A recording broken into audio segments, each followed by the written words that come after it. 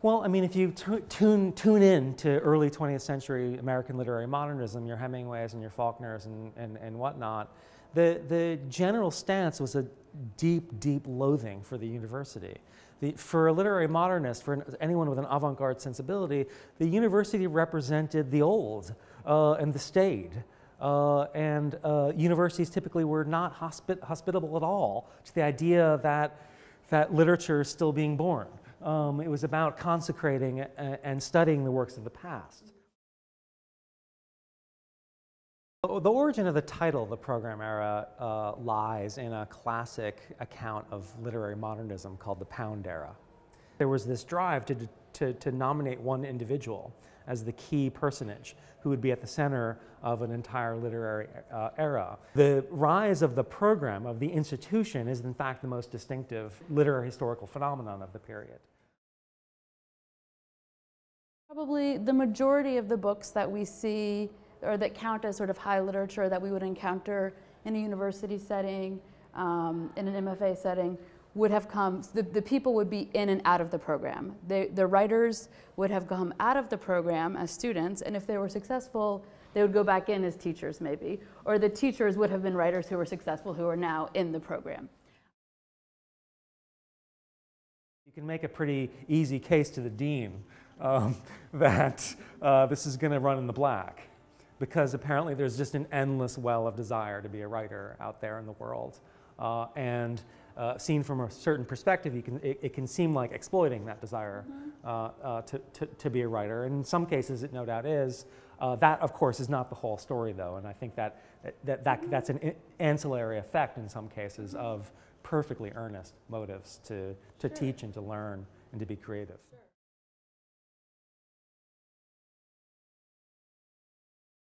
And so just imagine a university today being told that you could have one of the great novelists of the century teaching in your department.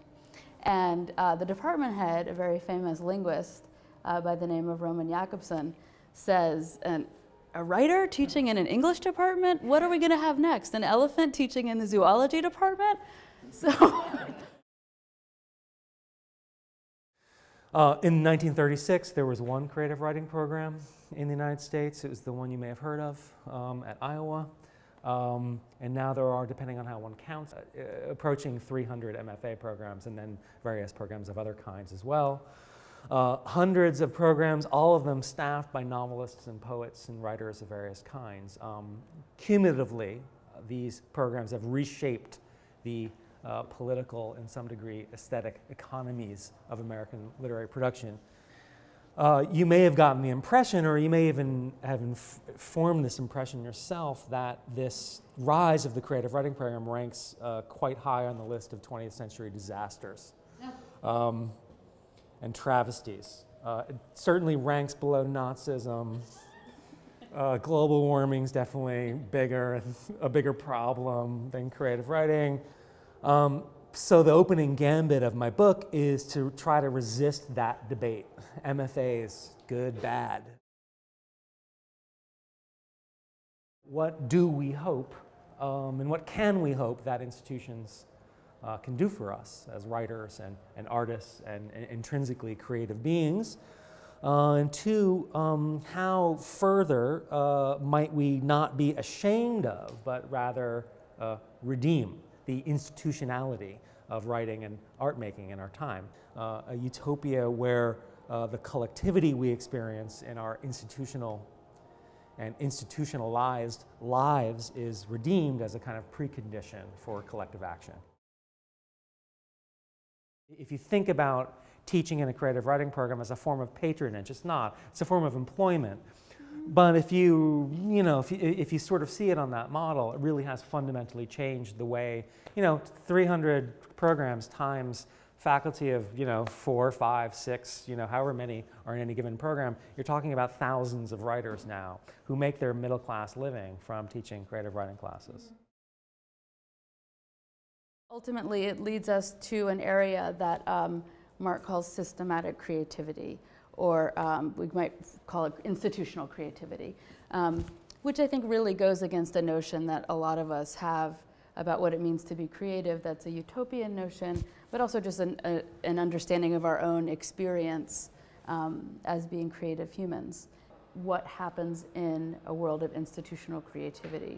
What are the solidarities we get from it? What are the utopian moments we get from it?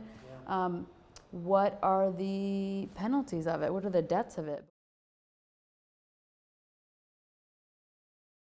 You can think of how many people arrive at a creative writing program or an MFA program in general and finally find a community of people who don't question the value of what you're doing.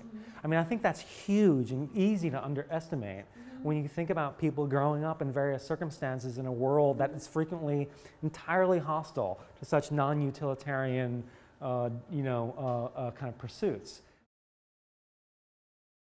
Like, how can we possibly affiliate without going through this kind of program?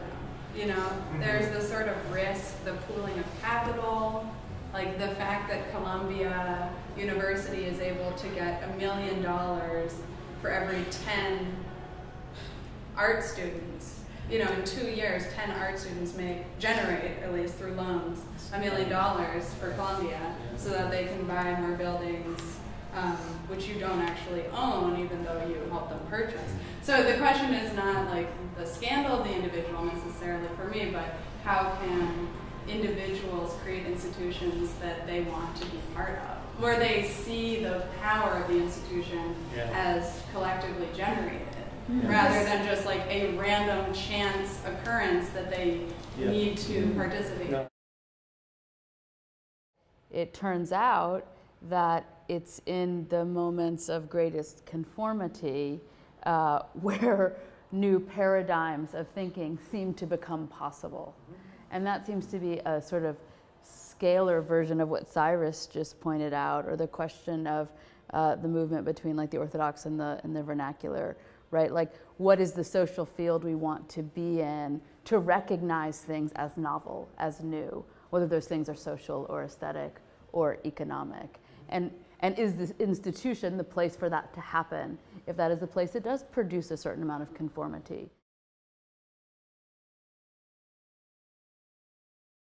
When we're thinking about our institutions, we might be asking ourselves, what is our kind of timeline of action?